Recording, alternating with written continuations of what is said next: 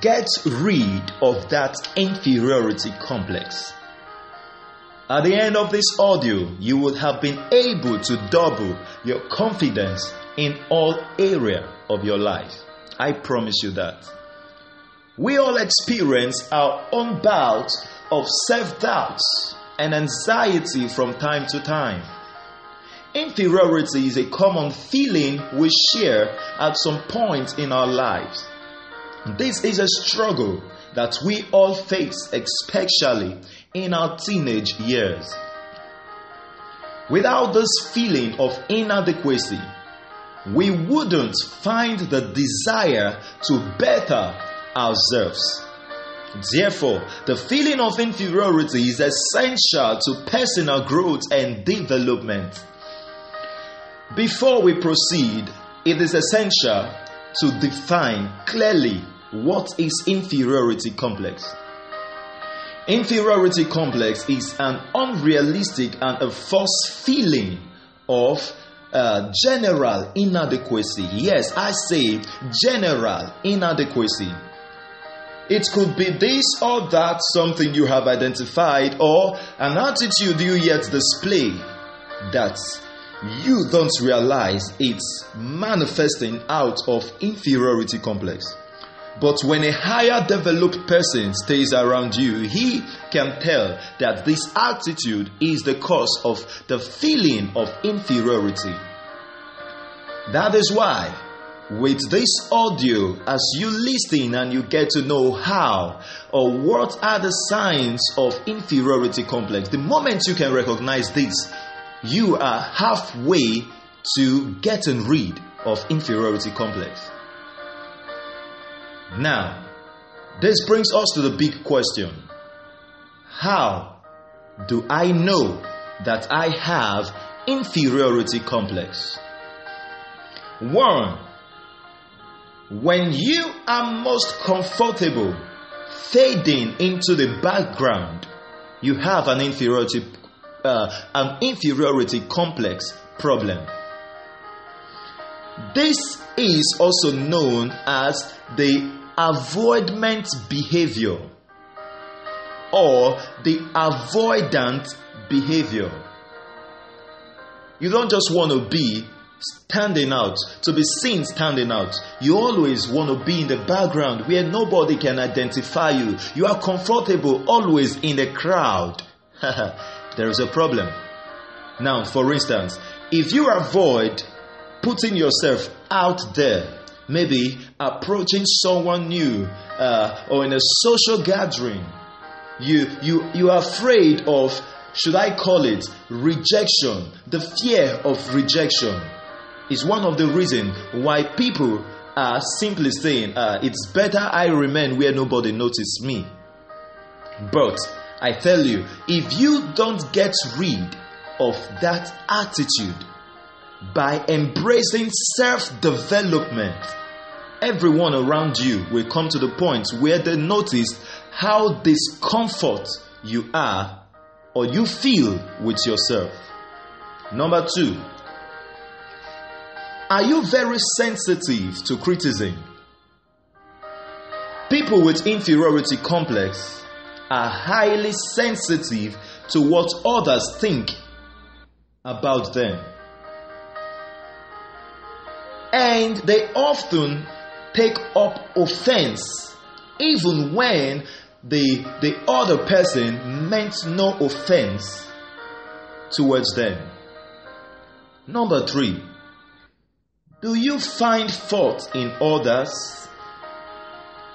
When you have inferiority complex, you may have a habit of finding faults in others. For instance, when you find another person more successful than you, instead of being happy for them, you might tend to say words like, they are just puffing up, or they are trying to be what they are not.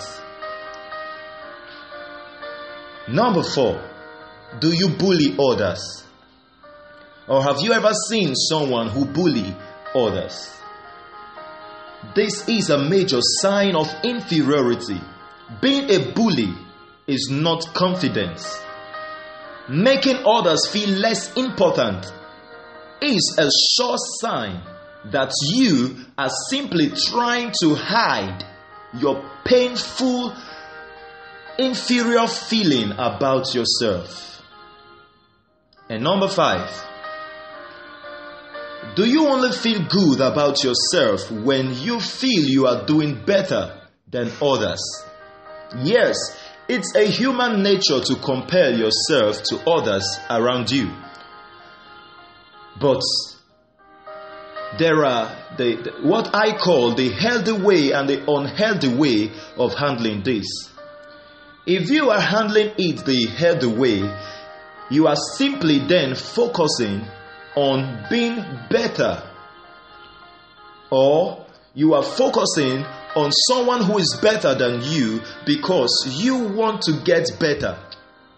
But when you have inferiority complex, your main focus will be to become better than others. Then you get into the life of competition. When you see someone trying to make others feel weak, they are simply trying to cover their inferiority complex. Number 6, you don't believe when I say you are beautiful. Oh, you look good. Wow, what a beautiful dress you have. You don't believe it when people compliment you. When you have self-esteem issues that stems all the way back from childhood, it can affect the way you see compliments.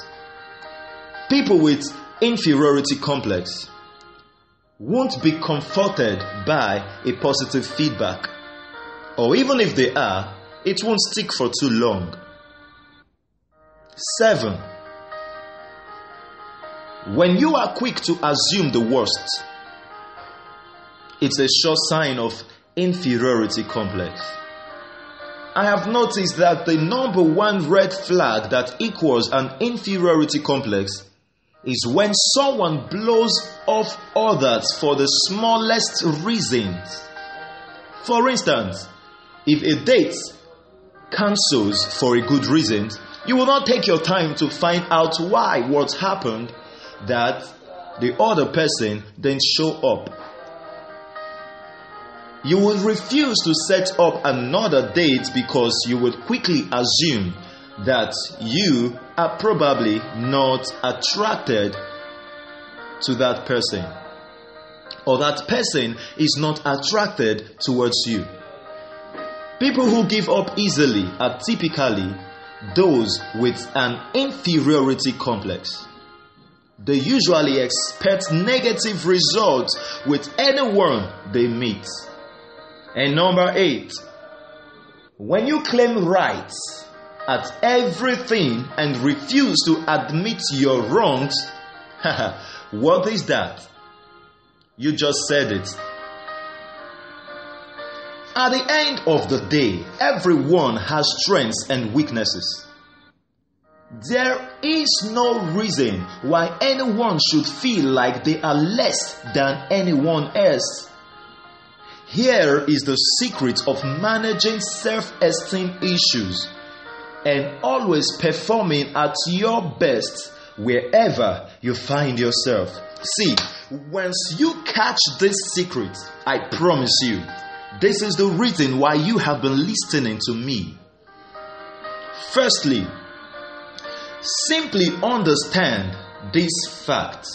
You are not better than anyone, but you are better than everyone because you are unique and dynamic in your own way, and no one, I repeat, no one before now and after you can ever be like you.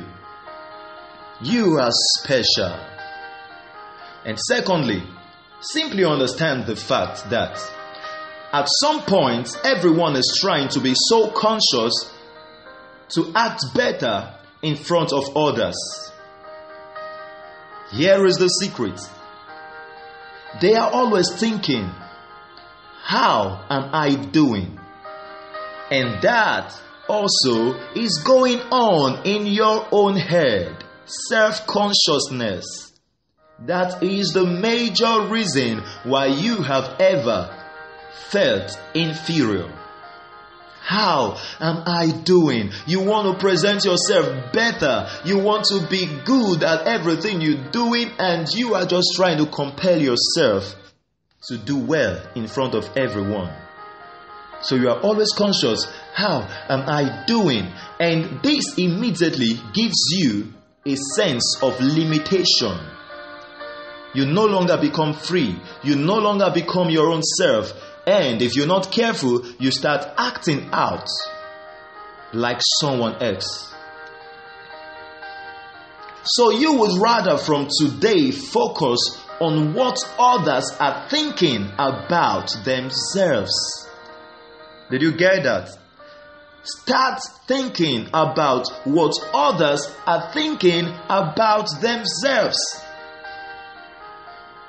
Whether you are performing on stage, or whether in a conversation, or whether in an interview, wherever you might find yourself, the shift of your focus from yourself to the other person, whether superior to you or subordinate to you, once you can shift your focus from yourself to the other person's thought about him or herself, guess what?